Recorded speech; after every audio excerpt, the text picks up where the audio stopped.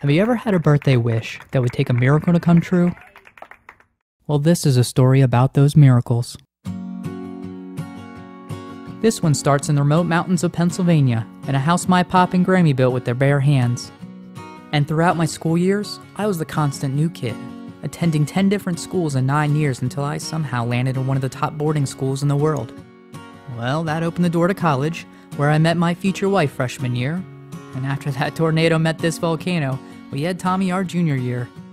Over the next 12 years, I went through 15 different jobs, had 2 failed businesses, and went bankrupt. And through all of that, nothing hurt like when my son stopped speaking at the age of 2. He's been silent now for nearly a decade, and even still, he's so full of life.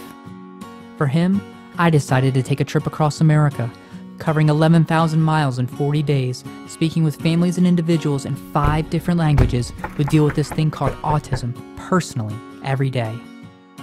What I found is far greater than any one man's story, and now I understand. It can only be told in a place called America.